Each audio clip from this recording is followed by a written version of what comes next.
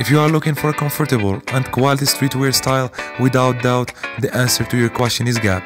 Indeed, Gap has always been known to follow the casual cool trends and making improbable basic clothing turn quite appealing. Gap especially took off by Ori Lazin in 1993 and had featuring many celebrities at the time like Steve McQueen or Miles Davis.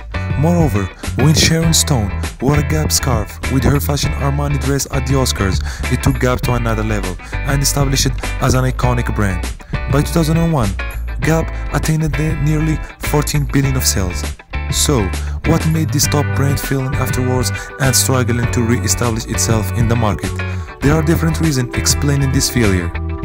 Firstly, Gap simply lost its coolness.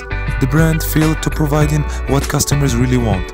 They did not stay updated with the new trends initiated by pop stars as Britney Spears with her crop top and low-rise pants.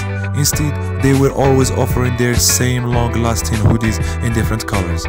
The second reason was that the board managers at Gap were quitting, and as replacers, former executives of Disney and Canadian drugstores were the new boardroom.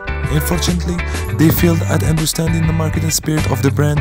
Instead of working on design and creative departments for giving back the cool attitude of Gap, they tried to implement cost-cutting strategies, which did not work well with the Gap, and sales continued to drop off. Today, Gap is still failing at regaining its coolness, possession of the trendy and cool streetwear it used to occupy. The market has too much competition from all kinds. The fast fashion giant retailers such as H&M are the new big players of trendy clothing. They constantly drop new collections driven by the fashion on social media and with a good perceived quality price deals. Hence, the new CEO of Gap stated in an interview that they were currently working on repositioning their strategic focus on operating structures to make a memorable comeback to their customers.